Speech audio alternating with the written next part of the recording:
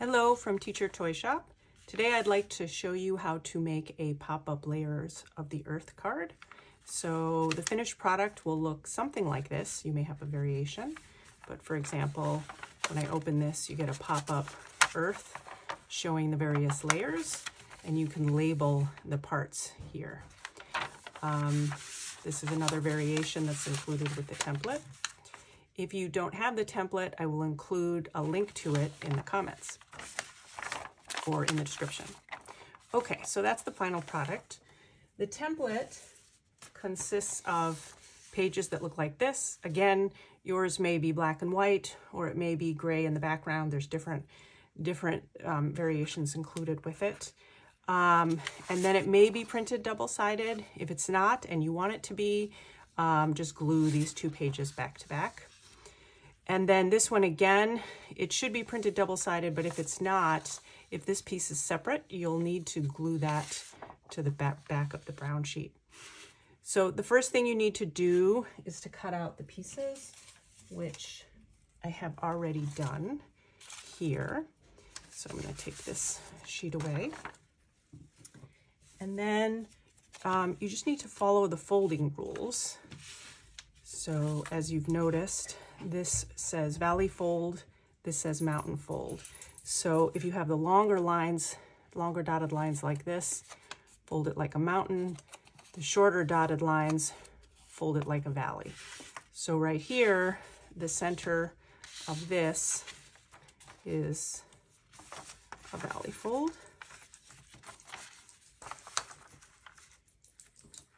So I'll fold that like so. And then the other folding that I left to show you was this double-sided piece here, which is not complicated at all, but it's perhaps the most complicated of all of the pieces included. So again, on this side, they look like mountain folds. Of course, on this side, they look like valley folds. And I'm just going to fold the crust of the Earth.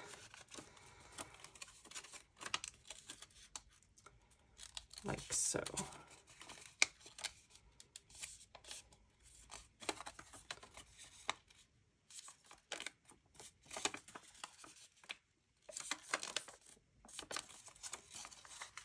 Okay, now this one needs a little bit of glue. You'll notice it says glue 1 on top of here, glue 2 on top of here, and these are 1 and 2. So I'm just going to take a little bit of glue, put some here and here.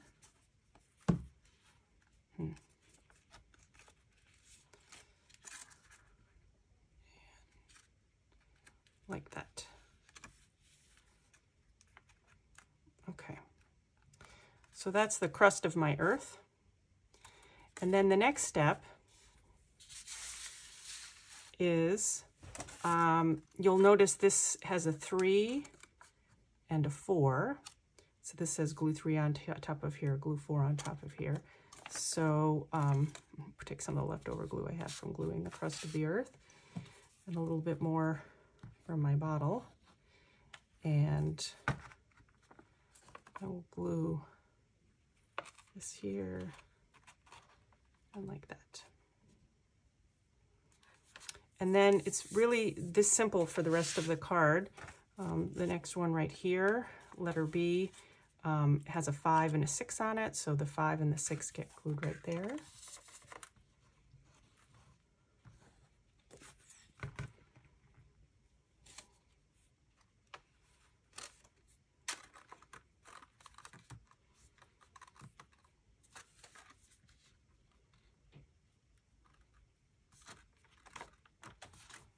And then 7 and 8.